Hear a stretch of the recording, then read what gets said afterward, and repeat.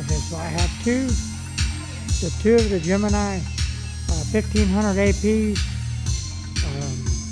I have the U-King mover. I have this one over here, and I have a U-King mover over here.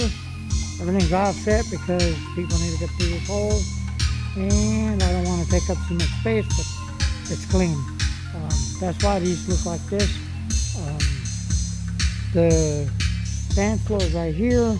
I got the speakers in there just in case we get complaints. We can maneuver or whatever we got to do. And then I got the wash lights up here for the dance floor, which I'm going to turn on in a second.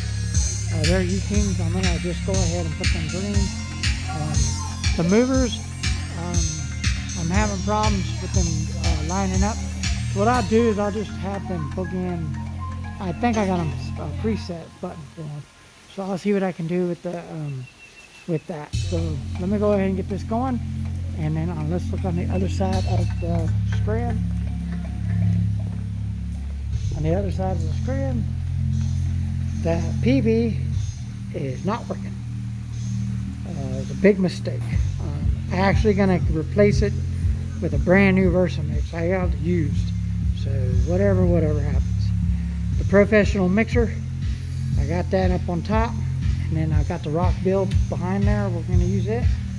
And then, as you all know, there's the A618S, and then we're going to rock them with Serato.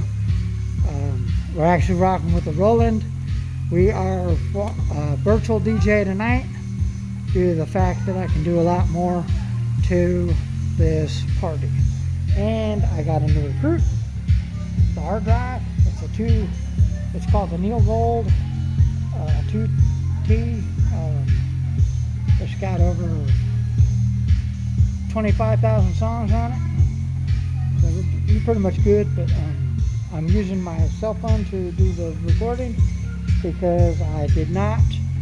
The camera is here. I just didn't bring a wire with it. It's a high definition video, 30 megapixel the DSLR camera. The thing works really nice. I like it. I replaced the other one. I had the same one over at the house, but I had to replace it as DVC. Anyway, and it was a lot better. And he died on me. I have all the wires over there and I want to get it. So, anyway, let's